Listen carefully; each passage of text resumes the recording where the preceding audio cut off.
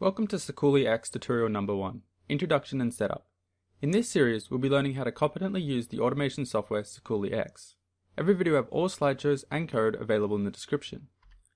There are no prerequisites for this tutorial, however I highly recommend that you have some beginner level experience in a programming language. Python will be quite useful, as Sikuli script uses Python.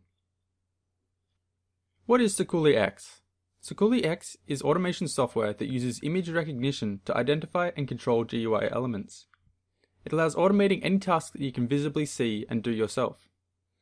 SikuliX uses the Python programming language for its SikuliX script, while more specifically it uses Python. SikuliX is built with Java and can be run on Windows, Mac and Linux. The project is open source and was originally started at the User Interface Design Group at MIT. The topics we'll be looking at in this series are the basics of the IDE and the basic concepts, conditional automation, conditional looping, and finishing off with a practical example. Now for the setup. First thing we want to do is go to the SikuliX.com website and navigate to the downloads area. It doesn't matter what operating system you're on, we download the same .jar file. Once we have SikuliX downloaded, we can install it. However, this requires having Java runtimes installed, so if you don't have Java installed, you need to pause here and go and install it. Alright, so let's come over to the website. So it's SikuliX.com, and over here on the right there's a Get It section, and we want to go to get version 1.1.0 at the time of this video. So this will take us to the downloads area, and we want to come down to the jar file that we want to download, which is the SikuliX setup dash and then the version number.jar. So we can click on that and it'll start downloading.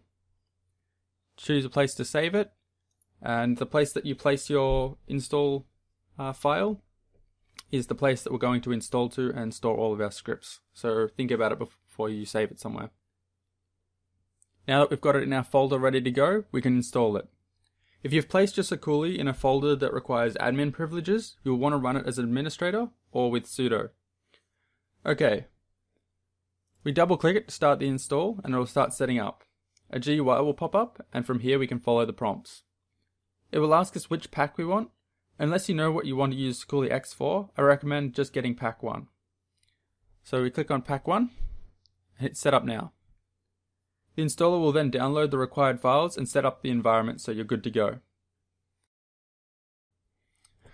Alright, SikuliX is installed, and you're good to go.